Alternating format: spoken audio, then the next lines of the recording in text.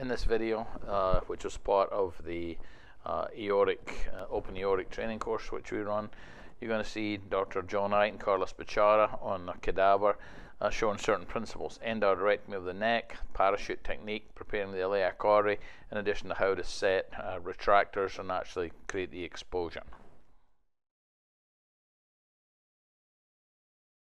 What we're going to do is, so as we were showing you in the last scene, we've taken our Omni retractor, hook it over to the right side of the table. We've got our arm up here to the top. We've made attention to put these arms in a position where you have enough room to retract, so you don't want them too tight. Yep. You don't typically need a bottom piece on an abdominal operation only. Now, if you're doing thoracoabdominal, you usually have to put arms from above and below, so you've got a full retraction. But for an abdominal, you can usually get away just with the single piece. Now, as I showed you before, what I usually do is take we talked about those 3 laps. We anchor in behind the cecum. We circle around the cecum and appendix and terminal ilium. Take the small bowel mesentery completely to the right, and then continue on across with an overlapping lap. So we've now created an S-shaped barrier to the pieces of the abdominal content that we don't want part of our operation. That is the right colon, the small bowel, and the transverse colon.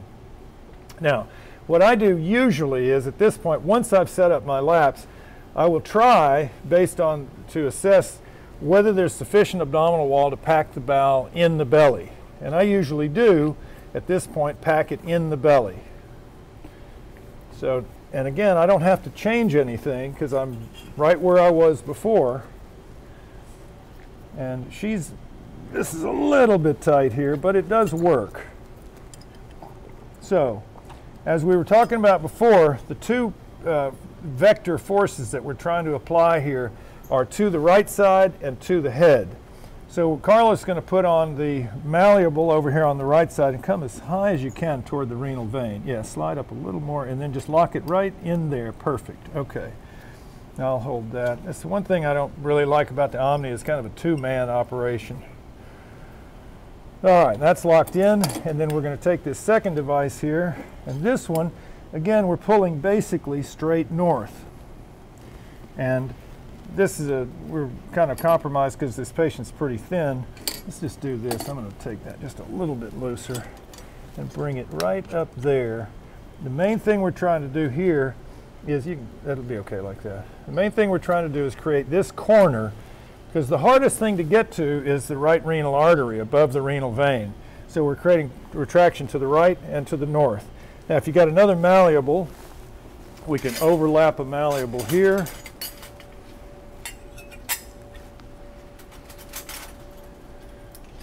If you got it. Yeah, that bladder blade doesn't work too well. If there's another big malleable, I don't know if there's one over there or not.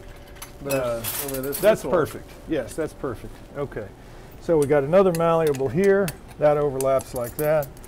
Let's see if you can get this beggar on here. Yeah, it's going to get in there eventually. Okay, you can lock that. Yeah, you can just put it like that so it's parallel. Yeah, there you go. I just want to demonstrate this way, and then we can do another way. It'll ever tighten up. Yeah. There you go. All right, so now we've got really nice exposure. I usually, and everybody's got a little technique, but I just want to show you mine. I usually take a cannonball and I stick a cannonball up under the left side, and then I'll usually use a bladder blade here, so I can take that, and that gives me nice exposure, and push down on this so I'm not trying to create a deeper hole. And then my last cannonball or retraction would be down on the sigmoid colon. And again, with individual retractors on each of those.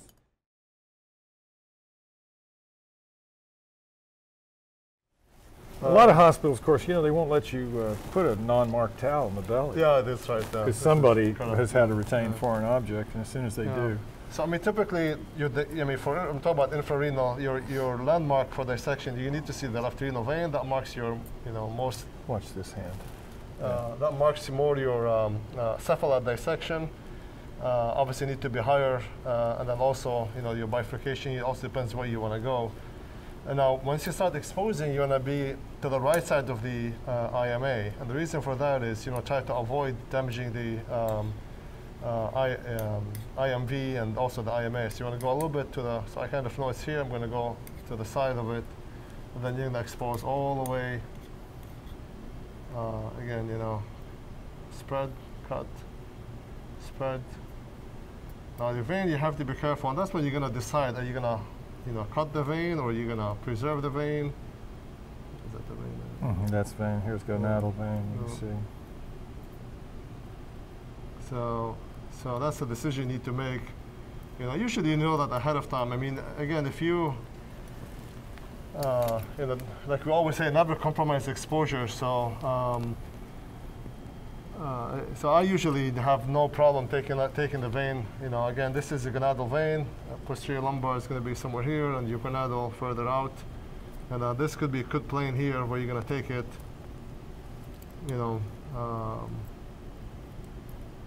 Mobilize it some more. And usually for vein, don't grab a little bit because you tear it. You want to grab a good piece of it, and then so you can dissect it. So. Yeah, and as with all arterial dissections, the closer you are to your target artery, the less likely you're going to hurt something that you don't want to hurt, like the renal artery or lumbar or something.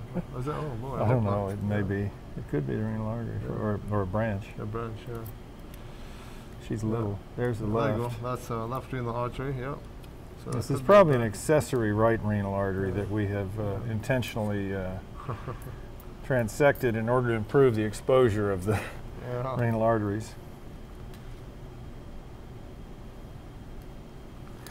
Now let's see if we can get up here and find that. A lot of times there's just stuff in the way. I guess that's the SMA right probably there, SMA, isn't it? coming down. That's interesting. Should be right. Yeah. Sticking up right there, I think. There we go. Yeah. So it's kind of, this is a good picture of the SMA right here. I think you can see that. Here's SMA, here's renal vein, here's the left renal artery, here's the right renal artery is right back here. Underneath my forceps, there's the top one. Yeah, right renal artery, and this was an accessory right renal artery below that. You can see how close the renal arteries are to the SMA. And in a patient like this, where the renal arteries are at staggered levels, you might well decide to put a clamp between them. It'd be a typical scenario for an infrarenal repair. It's not uncommon to have these staggered levels, and you know that from fenestrated grafts. So sometimes putting a clamp right there is a really nice option, as opposed to having to get fully above the right renal when your SMA is really close. Still, even in this case, where you can see there's a little bit of a space above that right renal artery, you could put a suprarenal clamp above both renal arteries and still be below the SMA. And that's my personal, I prefer to do that. Some people like to, when this kind of a setting, go above to the supraceliac clamp, but I think that's, again, a surgeon's choice, depending on what your experience and most recent disaster was. Yeah. So again, got a good picture of the SMA, renal vein, right renal artery, the left renal artery, infrarenal aorta, inferior mesenteric artery, and the aortic bifurcation. There you go. And when you're dissecting on the, the iliacs, two things you want to watch for. One is the ureter, and the other one is, you don't want to make, you don't want to do like circumferential dissections. You'll injure your iliac veins, and that could be a disaster. Try to fix and control it. So again, for aortic surgery, you just want to expose enough to do your operation. Here you can see the ureter right here. There you go. The left ureter up here, just, it's usually right at the bifurcation. Yeah, which is there. And we can look over here. I don't know if we can see it on this side. Let's see. I see ureter here, no? Possible. It's probably somewhere right up in there. I don't think managed to tear it yet. It must be pulled kind of right over in there. Or I don't see it. Yeah. Honestly, I don't see it right now. I think we haven't shown you. This is the cave actually. Maybe see. And you can see where May-Thurner syndrome occurs, right where the right renal artery, the right iliac artery compresses the left common iliac vein.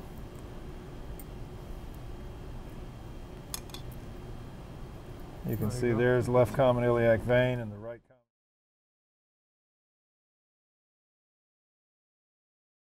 With one good scissor, if we had one. Okay. Now we've transected the aorta. Now one of the things that sometimes is a problem is that there's little short lumbar branches down here. And some of these lumbar branches will tether that back wall of the aorta, and you can see what's happening here. The plaque is separating from the wall of the aorta. And that, if you're not aware of that and you start to take these back wall bites, all you'll get is plaque, and you won't have gotten bites into the strength layer, the adventitia. Also, as in this particular case, you can see there's a fair amount of calcium in this vessel. Calcium is going to prevent your suture from penetrating. So we're going to have to do a regional, a little local endarterectomy here in order to provide ourselves a tissue that we can sew. So we're just going to pluck this calcium out. And because this is going with the direction of flow, we don't really have to worry about dissections developing. All we're trying to do is create a space for our sutures to be able to effectively penetrate the aorta. I've never seen the aorta so weak after an endarterectomy that it wouldn't hold a stitch. Do want to kind of make sure there's no odd flaps down in the aorta, but that will work well now for our proximal anastomosis. Now anteriorly it feels like we've actually got some calcium here that we're going to have to work on as well. Because calcium is bad in two ways. One is it's sharp enough that it can cut your suture, and it is also, because it's a rock, it will keep the suture line from pulling up tight, and you'll wind up with bleeding at the site of some of these large calcified plaques. So generally, if you really have heavy plaque, you need to go ahead and take that calcium out before you try to do your anastomosis. Now if it's soft plaque, it's perfectly fine to leave it in place. But if you really have bone-like calcium, and you can see it here is truly bone-like, you really do need to get this plaque out or you will not be able to sew it. So go ahead and do that endarterectomy, and now we've got a sewing ring that's suitable for our graft. And as I said, I've never seen one of these that was so weak that it wouldn't hold stitches, but you certainly have to be a little bit cautious as you sew it that you don't tear the aorta when it's relatively weak. All right, so that's what we're going to sew to here. Now, next thing we want to do is we want to prepare our distal aorta. We don't want the body of this graft to have to sit on top of the distal aorta because it'll cause it to stand up in the air and increase our risk for an aortoduodenal fistula. So what I want to do is I'm going to take a little segment of distal aorta out. You can see here's a lumbar I'll need to ligate right here. I can go ahead and cut that down. I cut the other side. And then I usually take a little segment of this out, and I usually taper this at a slight angle so that I now can oversew this distal aortic segment, so when my graft is in place, it's able to lay flat and the graft legs will splay around that distal aorta. So I'm going to sew that right now with a piece of Gore-Tex suture, and then we'll go on and do our proximal anastomosis. The most common technique for doing an oversewing of a blood vessel is to do a running horizontal mattress. So we'll go in, we'll tie off this first bite. We don't need to overdo that. Ooh, that's some nasty tissue. That's a good example of if you only sew plaque, what happens. That pulls through. Let's get back down here. Okay, so now we're going to oversew that distal piece of aorta. They can always edit if you give them an edit point. Mm-hmm. We'll come in here, and we'll tie that off. We're going to tie back to that, so we only need a couple of knots in that just to hold it in place. And now we'll just run a running horizontal mattress from one end to the other. There you go, thank you. Again, sometimes you just have to get this calcium out of the way or you can't get your suture to penetrate, even with the diamond tip calcium needles.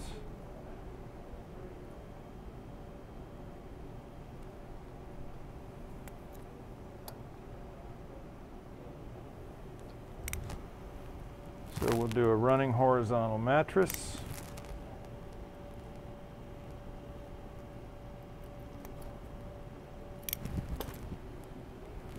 Get down to this end.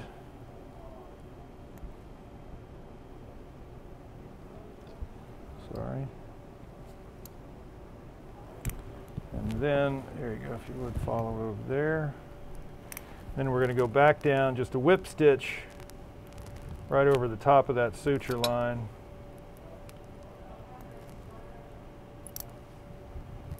Just to close that off. So you run a running horizontal mattress in one direction and then a whip stitch, simple stitch in the opposite direction, and then tie off to your original suture. Yeah, just pull toward you. Yeah, there you go. And now we're ready to do our proximal anastomosis. Could you grab another suture over there? Or I can, yeah, either way. I think it's at 3/0 will be fine. So we've cut that and we're ready to go. That CV3. Okay, so now we've got a nice prepared bed for our graft. And what we're going to do, the technique I'm going to use is a parachute technique using a running suture. And to do this, we're going to start by laying the suture on the other side of the table. And then I'm going to go outside in on the graft at what I would call 9 o'clock. So 6 o'clock is far away, 12 o'clock is up here, 9 o'clock is here, 3 o'clock is here, as if we were looking at a clock face toward the head of the table. So if I go outside in essentially at 9 o'clock, I take the same needle and I'm going to go inside out on the aorta at 9 o'clock. That's going to require a backhand stitch. So I'm going to go ahead and go backhand here. And I want to be sure to pick that up underneath this suture loop. Right, so the suture needs to stay on the other side of the field completely. All right, if you can find a tag, we could tag that over there with any kind of hemostat. Just any kind of clamp would be great. Okay. And then if you would, just kind of hold this graft like that and follow right here. And now we're going to reach in like this, and we're going to go outside in on the graft. I'm going to come all the way to the top. And now I should be able to sew with a forehand bite right up here.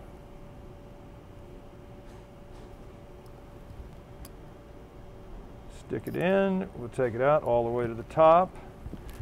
And now we'll go down and get the graft outside in.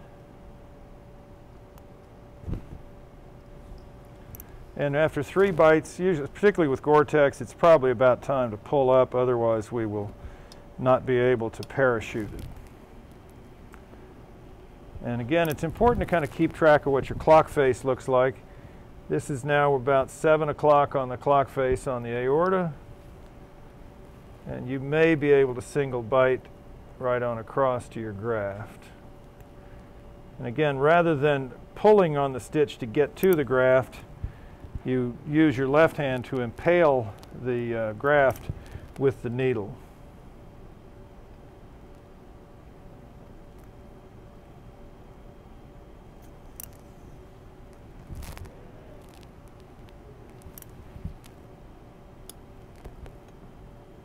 That little bit of adventitia out of there. If you'll just follow like right there, that'll be great.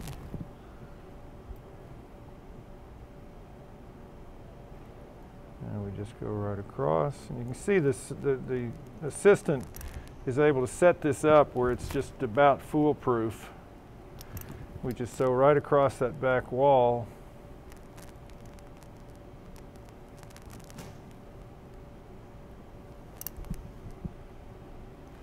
And then once we get over here, another couple of bites. Usually these last couple of bites you have to double bite, otherwise you'll be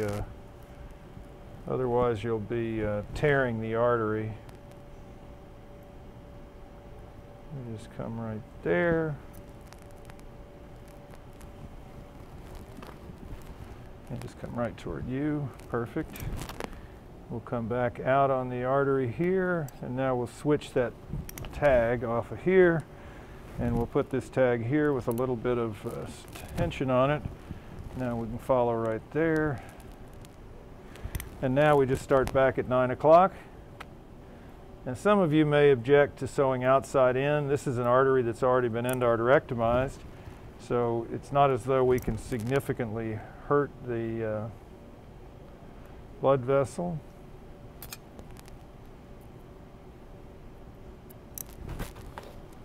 And now we just go right across that front wall.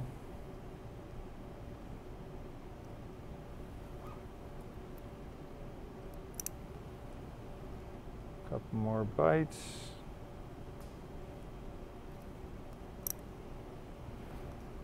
And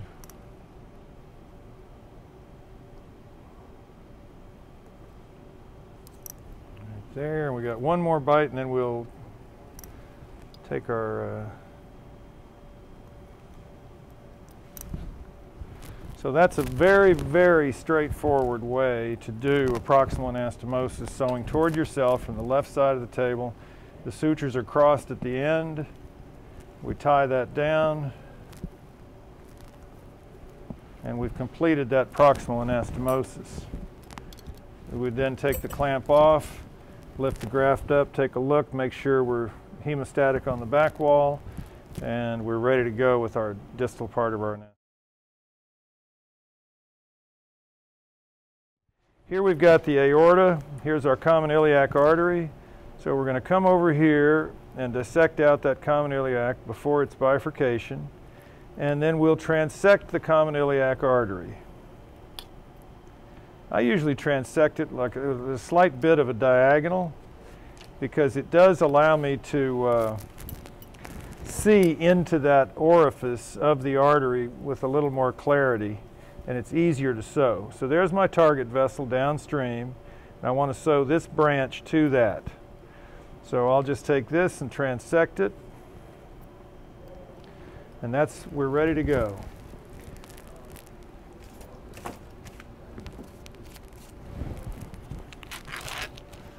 All right.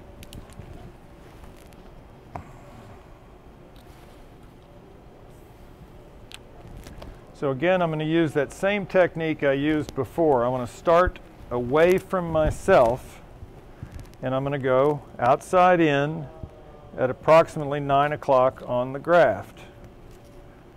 And we're going to put a tag on the other end of the graft on the opposite side of the table. Give it about right there. Yeah, you can just let it hang. It'll be all right. Yeah, just follow right there. Okay, so my first bite is at 9 o'clock, which is directly away from me, and that therefore requires a backhand bite. So I go right in here, backhand. There you go. And I can pick up that needle, reload it. I can go right up to the top. And now I'll go right over outside in on my graft.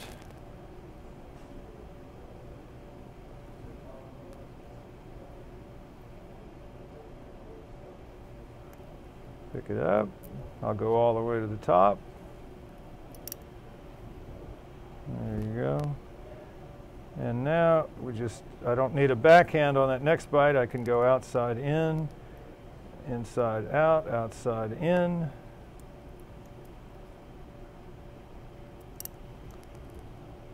And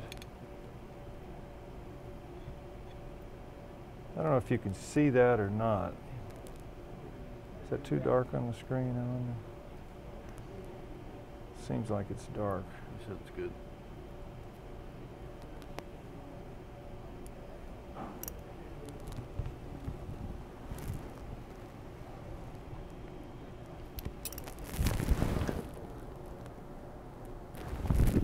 And you can see now we're just going to run right across that back wall. Sometimes there's a little plaque, you just have to excise it. And if there's any significant separation, just go ahead and double bite it. Don't make it hard. I sew right toward myself, and then I can tag that. Yeah, I got to go one more. Sorry, I need to go one more bite here and just finish that off on the outside. Yeah, there you go. Now we can tag that. Just put gravity there. And now we just sew across the front wall. We just come in here, get the front wall, get a good bite, come back up to the graft. And again, I'm sewing outside in, but I don't really think that makes any difference at all. It allows us to see that suture line just really nice. You just come right across here. And again, if it has a little leak in it, it's not a big problem. You just put a little extra patching stitch. That's there. Again, this is all forehand, so I'm in a very good position in terms of my body positioning. It's easy for me. I'm sewing right toward myself. I take my needle off, back flush both directions, tie down, and then in a matter of a relatively short period of time, we have a good anastomosis down to that common iliac. And I think this is just a great simple technique for a single anastomosis. Again, start far away, outside in on the graft, work the back wall.